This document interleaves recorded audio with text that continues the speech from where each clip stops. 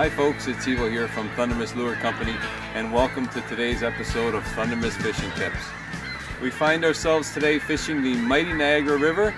It's middle of March, it's the crack of dawn right now, a little brisk this morning, but we're in for a beautiful day, and our target today is rainbow trout, steelhead, and brown trout. And the setup we're going to use, I'm going to start out this way anyhow. It's a simple setup. We're using this three-way swivel. Actually, it's the new T-turn swivel by Thunder Mist Lure Company. And it's actually more of a, it's a three-way swivel, but it's more of a cross-line swivel, technically. And you can see there I have a sinker about a foot below the swivel. And then I have about 3 feet of line, let's say, to this streamer fly. And the streamer fly here has a little float to it as well. And what this is going to do is this sinker is going to bounce along the bottom, and this T-turn is going to allow that streamer fly to have complete mobility out there, and it's going to just bounce around and float around out there, and we're going to hope for a nice trout to pick it up and start swimming away, so stay tuned. You know, we're kind of fortunate here with this Niagara River. It doesn't freeze up. The current's so strong in winter that it actually doesn't freeze up and allows you to fish all year round. And all I'm doing, as I said, is I'm just bouncing that sinker along the bottom and just letting that streamer fly work its way along and hope that a trout's going to pick it up. The birds are flying this morning, a lot of seagulls out today, and they're diving, and that means there's a lot of bait fish in the water, so that might be a good sign for today. The sun is just about ready to come up. It's a great time to be out here. It's nice and quiet, although I imagine there'll be a lot of boats out here today, as well as a lot of people. And it's nice to see people coming out in the spring. You can see here with that T-turn, absolutely no line twist at all. Everything stays free and allows me to fish quite nicely. There we go, we got our first fun of the day. The sun just came up over the horizon. Perfect timing there. Sun just come up over the trees, and we got our first hit. And I see there's a guy fishing beside me here. He's also got one on as well. How's that for a double header? Well, that was exciting. Just a really nice hit. Phil, you want to come and land this for me? Sure. We're going to have to work him into the rocks here. Doesn't feel like a big one. He took a bit of a run earlier. I was just bouncing that streamer fly, just bouncing along in the current, nice and easy there. Better lighten up on the drag.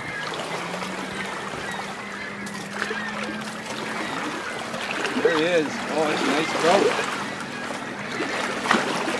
There he goes. He's taking a run. He's taking a run. Oh, this is great.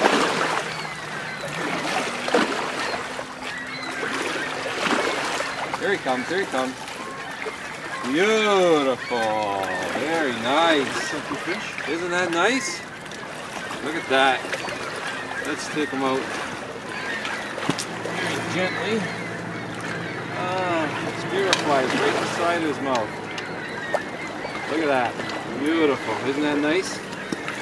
Well, what a great start to the day. Nice? Nice little rainbow. We're going to let this guy go, but you can sure get a lot bigger fish out here.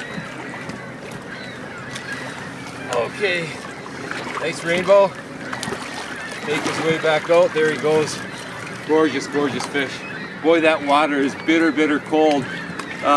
Most of the lakes and rivers are frozen around here right now, and the water is just bitter, bitter cold, but it's perfect for these rainbows, and that was certainly a nice start to the day, and we're going to hope for some more, Phil? Maybe get into a brown trout today? Yeah, wouldn't that be nice?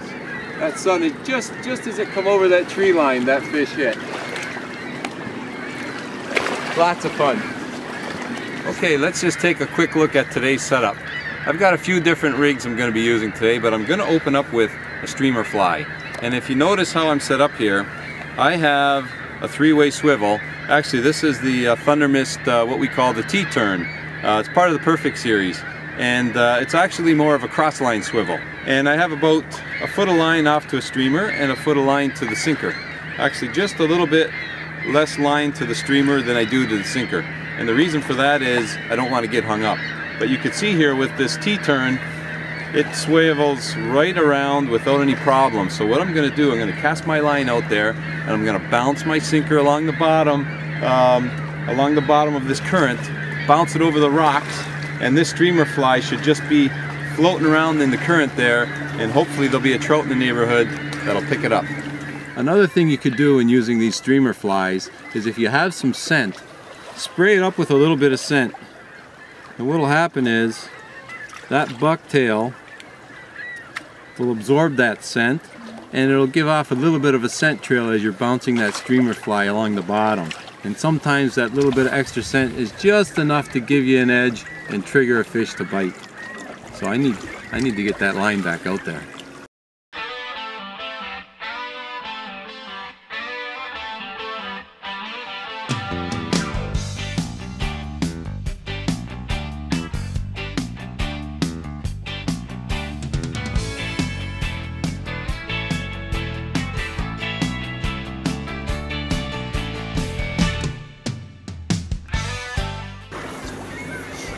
You know, the other thing I like about that fluorocarbon leader is it's a little more abrasion resistant. So as I'm bouncing along the bottom here with these rocks, that's going to be a little more nick-free than, say, regular monofilament.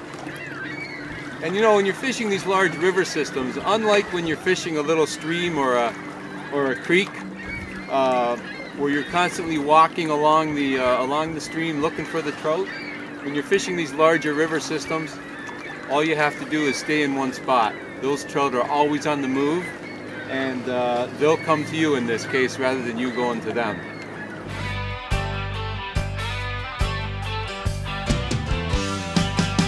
Oh, there's a jump. Now you got to keep away from those rocks, eh, Phil? Wow. Oh, what do you got? What that is? Is it even a trout? Is it a carp? I don't know. Like I said, you can catch anything out of this river. I don't know what you got. I don't really care what it is. Holy mackerel. It's giving me a good fight. I wish I could. There he is there. Just a carp? Oh, it's a nice rainbow. It's all yours, Eve. Oh, yes! What a beautiful fish. Wow. Look at oh, just hooked inside the lip there. Phil, that's a dandy. Look at that fish. What a beautiful, gorgeous, gorgeous fish. Hey, he gave you a nice fight, eh? That was dynamite. Wow. Beautiful colors on them, eh? Absolutely gorgeous. Square tail. They're a beautiful, beautiful fish. Nice and cold, coming out of that cold water. Ready to get some more. Okay, I'll let him go. Look at that fish. Isn't that nice, Phil? Beautiful. Wow. Look at that. The silver torpedo. Silver torpedo for sure. You know, obviously there's fish throughout this whole river system, but we should mention to the folks today what we did this morning when we were coming along to find this particular spot. There's shallower shelves here, and then there's more of a drop off. There's areas where it drops right off in the deeper water, and that's what we're fishing today. Is we found the spot that basically I'm going to say it looks like it drops down to about, I don't know, maybe about 15-20 feet. I can see the water's different color, and we've got the current coming along quite nicely here.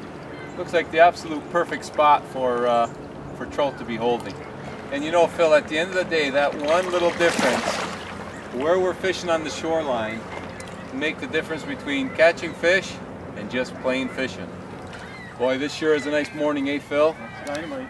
Sun's just coming up. And you know, we were just talking a minute ago about these streamer flies, and those little flotations on the end of that streamer fly is just enough to keep that fly bouncing off the rocks close to the bottom, right where those trout are sitting, waiting, looking to ambush their next meal. But you know, it really is a nice morning.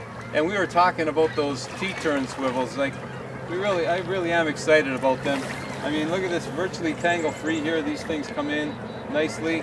And we were talking a little earlier, Phil, this setup would be ideal for fishing for walleye.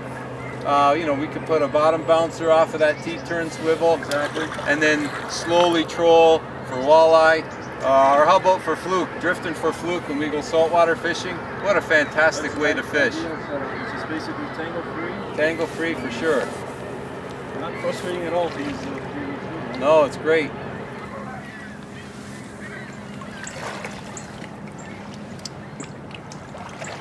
Oh, that's a nice fish. What I did was, things were getting slow with those streamer flies. So I changed up, I changed rods. Oh, he's making another run.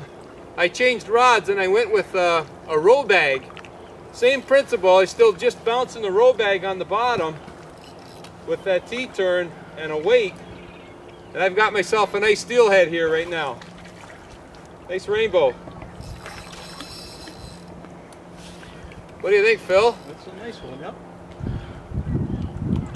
You land them by hand? The net's over there. That's okay, just land them by hand. Should be a challenge. Oh, it's a nice rainbow. Beautiful fish. Well, let's see if I can bring them in here. Oh, it's a dandy. Yeah, you can get them by the tail there. Easier said than done. Oh, nice. There we go. You know, sometimes you have to do that, folks. Change the strategy up a bit. Streamer flies were working fine, and now we've gone to row bags and it's triggered a bite. Actually, hey, he came out quite nicely. It was just kind of just on the inside of his mouth there, that hook, eh? That's good. So we're gonna get him back in. That's a nice, beautiful fish. Let's get him released. Ah. There he goes. Very nice. Oh, that was great. I love it. So let me show you what I've done here, folks. Like I say, I've just taken the streamer fly off and I put this row bag on, and all this row bag is a bunch of trout eggs tied together in a sack. And I've still left a little float on there because as I'm bouncing that row bag along the bottom, I want to make sure that it's a little buoyant and that it stays on top of those rocks as I'm working my way through. But otherwise, it's the exact same setup that I've had for the streamer fly. I've got my T-turn swivel here, and I have about a foot of line to my sinker, and same process, just bouncing along the bottom. So a little subtle change turned out to be a nice rainbow for me. Another thing, folks, to keep in mind when you're bouncing these streamer flies along the bottom is that periodically they may pick up a little bit of debris. And what you want to do is you want to make sure even the slightest little bit of weed that you take it off that hook, you want that streamer fly to be presented as perfectly naturally as possible. Otherwise those trout will be a little bit spooked and they may not hit. The other thing I like to look for in a streamer fly, two other things. A streamer fly that has large eyes on it. The large eyes make for a real nice attractant and will help you get more bites when it comes to trout. And the other thing is, I always look for a quality hook in a streamer fly. You get a nice steelhead on there, and if you have a thin wire hook or a cheaper hook, they'll bend that hook back and they'll straighten it out very, very easily. So you always want to make sure that you've got a real good quality hook when it comes to picking out a streamer fly.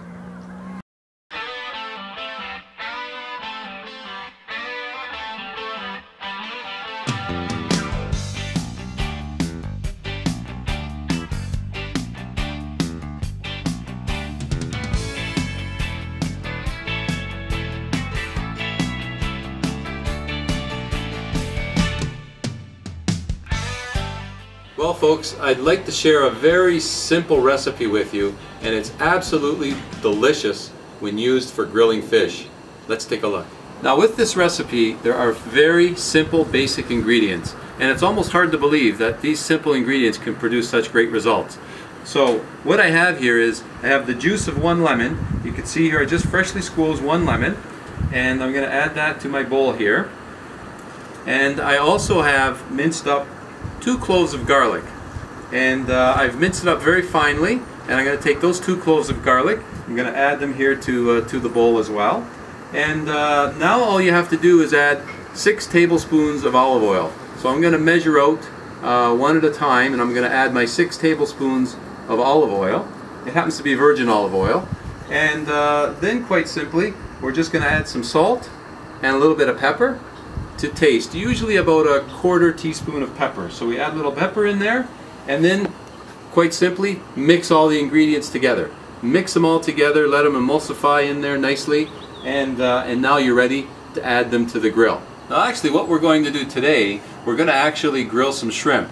But as I mentioned to you, this recipe for any fish that you want, follow the same recipe, put your fillets on the grill, follow the same process. But for today's purposes, we're going to grill some shrimp. So what I'm going to do, right, simply just brush your shrimp. Give them a good coating of the marinade. And don't worry if things flare up a little bit, that's quite alright. Okay, I think it's time to turn these. And they're looking like they're just perfect. So there we have it, folks. It's really that simple. These are ready for the table, and we're going to enjoy some good eating. So when you get an opportunity, try this recipe out, and bon appetit.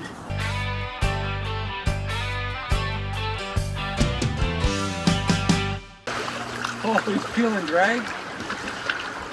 It's hard to tell if that's a rainbow or a brown. Yeah. The water's a little bit murky. Oh, he's got a lot of life left in him. Okay? Yeah, he's got a lot of life in him. It's a brown. Beautiful. Yeah. It's a big fish in here. Wow. Gorgeous, gorgeous fish. Look at that. Nice job, Phil. Oh boy. Female. Yeah. Very, very nice fish. Look at that. Gorgeous, gorgeous fish. Hey? Awesome. That's great. You know what? I enjoyed landing him as much as you enjoyed fighting him. You did. Nice fish, colors, Phil. eh? You want me to have the honors? You have the honors. Go ahead. You landed them. I landed him, but you caught him. That's okay. Oh boy, what a gorgeous fish. Beautiful one. Wow, there he goes. Wow, that was really nice. Well, folks, we sure hope you've enjoyed today's episode. I gotta tell you, we've had a great time out here today, and thanks very much for tuning in, and until next time, as always, good luck and good fishing.